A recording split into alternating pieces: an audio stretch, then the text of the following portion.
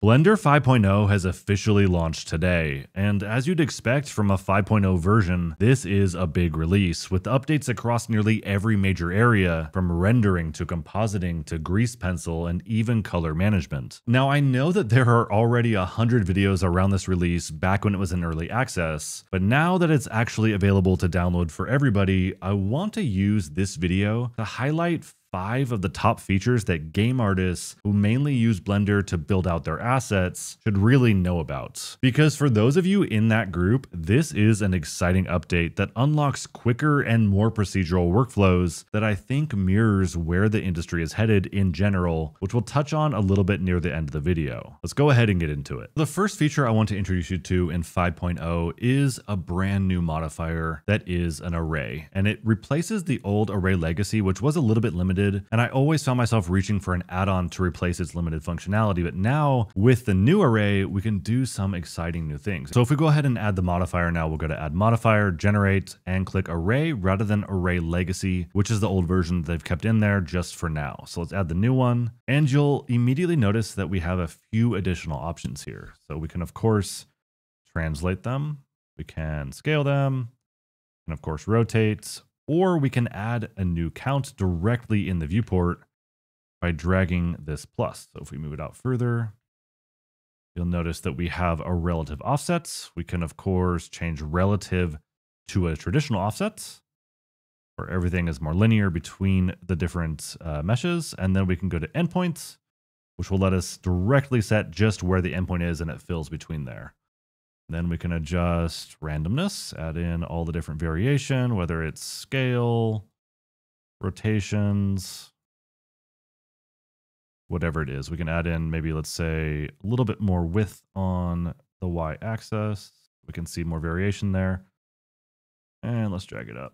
But in addition to this, right, we've used the shape line just to set this very traditional array. We also now have access to a circular array, which is incredibly helpful in so many cases as you're modeling out different assets, especially in hard surface.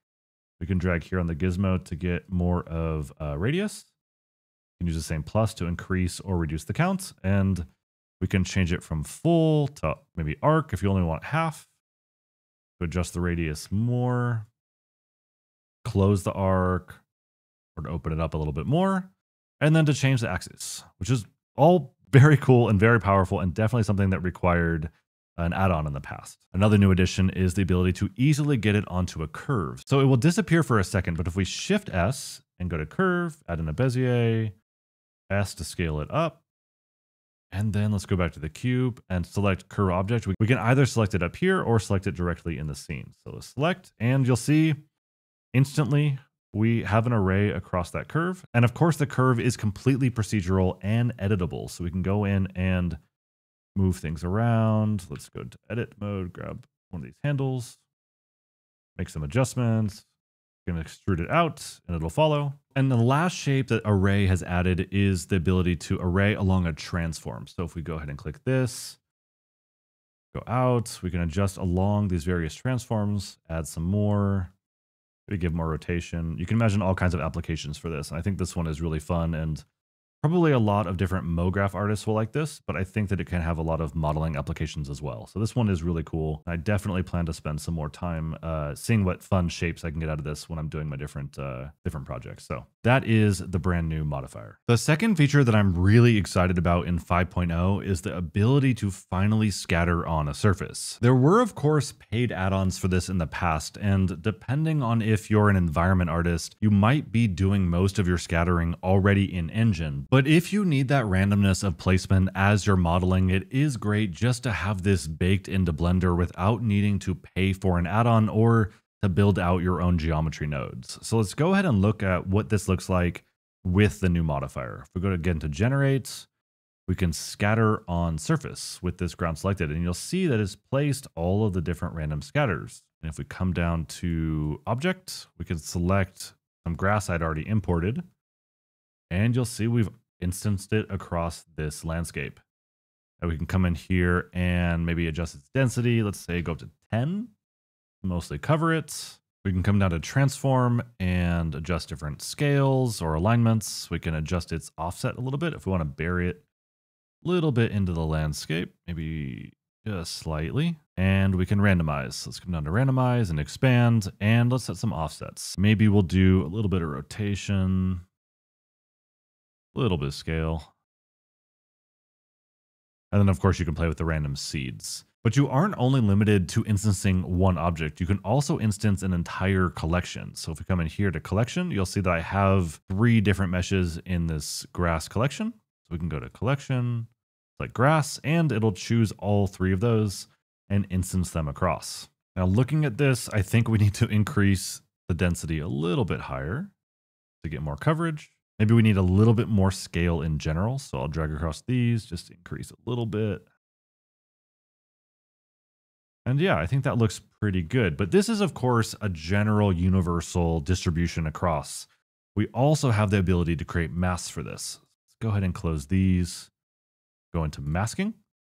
We can go into here. We'll select new. Let's call it paint mask example. A new image. It clears it out. I'm in object mode, go to texture paint. You can see I've already painted in a previous mask, but if we come here, make sure you're on single image, come in here and look for paint mask example. Now you'll see it's a fresh new mask and everything is black, which means it's not going to be applied. If you tap X, we can go back and forth between white and black. White is applying the mask. Go to white and we can paint in, let's just bring it back here. You know what, let's cover everything and then we'll mask things out. So let's just give it nice coverage. And let's get it like on a horizon line here, and we will just paint out a few sections just to give it more breakup. I'll show you what this looks like if we get a quick little render. I know we're in Blender and we'd normally be doing this in something like Unreal, but just get a quick look at this from the horizon. Go into world. We'll use the new sky texture with multiple scattering, which looks really nice in Blender now. And let's go up to a render view. And yeah, here's a few seconds of rendering in cycles. You can see that just adding in a few spots gives it a lot more realism. So yeah, that is Scatter on Surface as a new modifier built right into Blender, which is amazing. And I recognize that as game artists, we might not be doing this type of foliage scattering in Blender, but you can apply this to anything you can imagine, whether you're building out debris around maybe a building as a hero asset or whatever it is. At least you have the ability baked right in without needing a specific add-on just to scatter. And another cool sort of bonus modifier within this second point is the ability to, instead of scattering randomly along a surface, you can now instance a mesh onto a specific element of another one. So I'll show you what this looks like. Let's say that we wanted to have this donut here and to instance something along it, maybe like a greeble, or if you're working on a building, you'd want things on the corners or on the edges, whatever it is. So if we go to add modifier, and instead of going to generate and scatter on surface, we instead come down to instances and we instance along elements. We click this and then select one of our little meshes here. You can see that that mesh has been instanced along the points of this larger mesh. We can change this to edges or faces and then mask out random ones. We can adjust their scale, of course, a little bit smaller, or we can go from an object, which is just this individual object, again to collections. So we come into collections, we can go to greebles, and now it is pulling from, if we choose pick instance, all 3 of these meshes in this greeble collection. And we can go from random, let's adjust a little bit of our mask here. Then we could go from random index to sequence if we want, which turn on the mask, you'll see more clearly. The interesting thing is the more control you have here versus just the random scatteredness that you saw in the other modifiers. So it's nice that we have both, depending on what you're building. The third feature that I'm really glad they added to Blender baked in is the ability to create a pipe from a curve. Before, it required a little bit of a roundabout process. So the ability to just come in here, have a curve, go add modifier, generate, curve to tube is so incredibly helpful and nice and easy. So if we go here, we can of course adjust its scale. We can turn the caps on or off, or change their type from flat, round, or to set a custom one. And then this is all just procedural and easy to work with, right? We can come in and hit tab, edit, can maybe extend it along this path. Up a little bit. X. Of course, there are a lot of really good add-ons for this, like Cablerator, but just having the ability to just take a curve in Blender, Vanilla, and to give it a bit of a tube treatment for quick and easy projects is a really nice little addition. The fourth new feature I really like is the ability to lattice deform whatever it is you have selected in your viewport. Of course, before you could add in a lattice and then attach it to your mesh, and it had some controls, but the ability to just come in here, have your mesh selected, Shift A for add, come down to lattice and lattice deform selected is a really nice feature, and it's already bounded to whatever your mesh is. And of course, you can add in different resolutions. So let's say we wanted to add 4 on the V and W.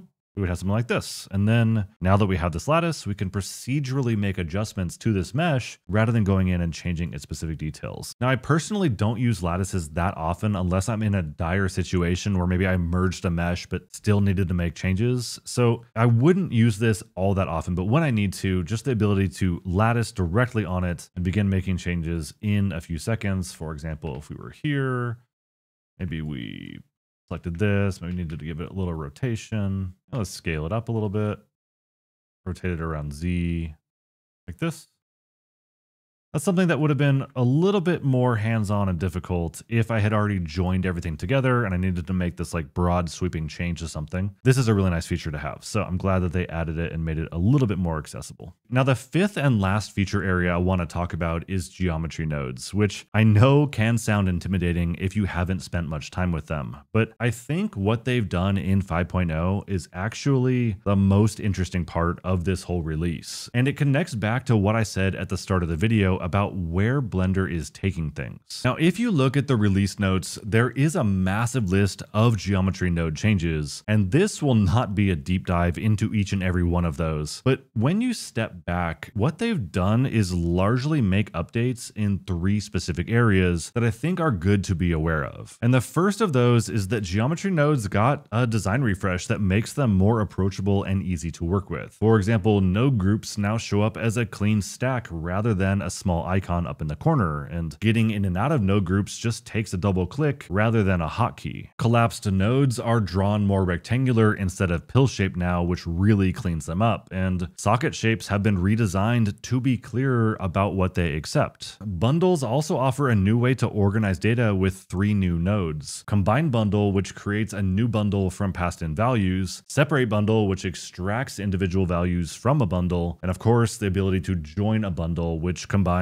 multiple different bundles into one, which altogether with these 3 nodes will ideally reduce some of that spaghetti that node systems have become notorious for. And then of course there are a bunch of other little things like more readable attribute overlays and better tooltips that make the whole experience of working in the node graphs a little bit less intimidating if you're not deep in the weeds yet with them. The second area is simply a bunch of new nodes, both for power users and those just getting started. For example, for the power users, they've added SDF grids with a full suite of volume nodes. I am certainly not an expert in this area, but if you are interested, Ducky3D has a great tutorial showing you what you can do with these new nodes. Now, at the same time as they're adding in those more powerful tools for those a bit more advanced with geonodes, they're also expanding the essentials library with new node group assets that handle common tasks you might be looking to solve when you're just getting started. For example, you can now add random rotations and combine and separate various shapes and select things by normals and boxes and spheres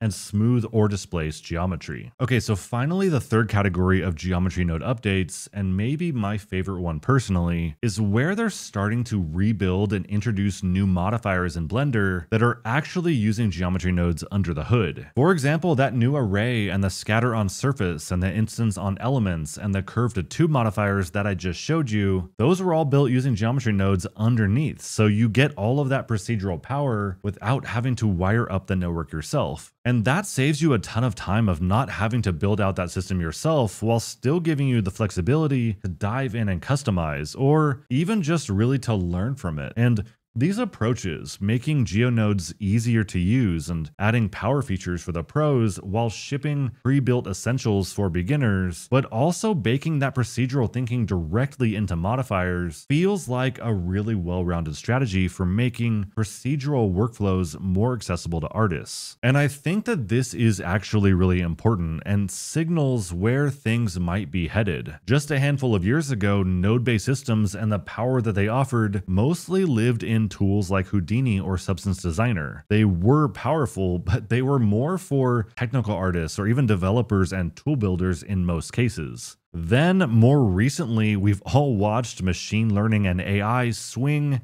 to the complete opposite end of the spectrum with incredibly quick systems that can output things fast, but that always lack real control that we need as artists. And they might be billed as tools, but they still feel more like a procedural slot machine than a real workflow that is predictable and controllable. But now with Adobe teasing Project Graph at Adobe Max a few weeks ago, which looks a lot like Weavy that just was recently acquired by Figma, and Blender now doubling down on making geonodes approachable, I think 2026 might be the year where these procedural systems actually start getting widely adopted by small teams and solo artists who are just trying to achieve more in less time. So if you want to keep up with all of those updates as they roll out, and if you found this video helpful, then make sure to subscribe to the channel so you can find your way back, and check out the newsletter down in the description if you want these updates dropped right in your inbox. Until then, thanks for being here, and I'll catch you in the next one.